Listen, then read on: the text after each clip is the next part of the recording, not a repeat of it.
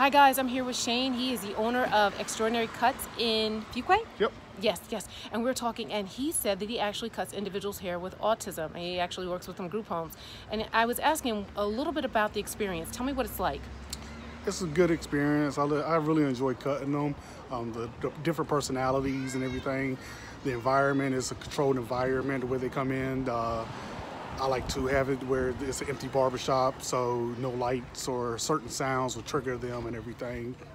Yeah, environmental stimuli. So that's actually what we're looking at Shelva's Help. Is a lot of individuals prefer that environment with very little sensory input, and what we like to do is help them as they grow along the spectrum to more and more sensory input and actually acclimate to the environment, the general environment. Okay. Our goal is to give them more employment or social opportunities post high school.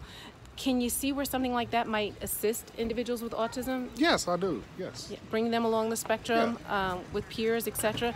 So Shelva's Help, once again, like I said, that's something that we are looking to open and make it a positive opportunity for individuals to grow and have more opportunities, more pathways to success. Guys, we got to get this done. We got to get this done.